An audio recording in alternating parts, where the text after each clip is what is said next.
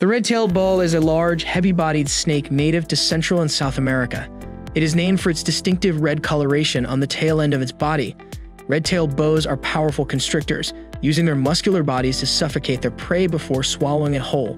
They are non-venomous and are not considered dangerous to humans, but their size and strength can be intimidating.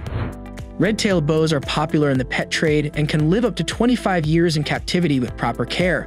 They are opportunistic feeders, eat a variety of prey, and give birth to live young. Habitat destruction and the pet trade have led to declining populations of red-tailed boas in some areas. The red-tailed boa, boa constrictor, is a species of snake native to Central and South America. It is a large, heavy-bodied snake that can reach lengths of up to 10 feet, 3 meters, or more. Red-tailed boas are named for their distinctive red coloration on the tail end of their bodies. They are powerful constrictors, using their muscular bodies to squeeze and suffocate their prey before swallowing it whole. Red-tailed boas are nocturnal and spend most of the time hiding in the safety of trees or other hiding spots. They are non-venomous and are not considered dangerous to humans, although their size and strength can be intimidating. Red-tailed boas are popular in the pet trade, but they require proper care and handling to ensure their health and safety. These snakes can live up to 25 years in captivity with proper care.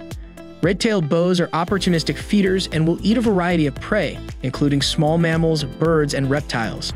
They are ovoviviparous, meaning that they give birth to live young, rather than laying eggs.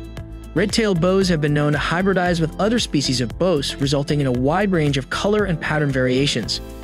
Habitat destruction and the pet trade have led to declining populations of red-tailed boas in some areas. Red-tailed boas have a flexible skull that allows them to swallow prey that is much larger than their head. They can consume prey up to 25% of their own body weight. These snakes have heat-sensing pits on their face that help them locate prey even in total darkness. Red-tailed boas shed their skin in one piece, and they will do so every few months as they grow. Red-tailed boas are generally solitary animals, although they may come together during breeding season.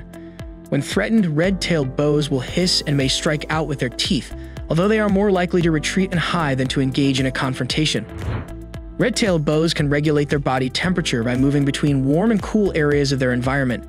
They are ectothermic, meaning that their body temperature is determined by the temperature of their surroundings. Red-tailed boas have excellent vision and can see in low-light conditions, making them effective nocturnal predators.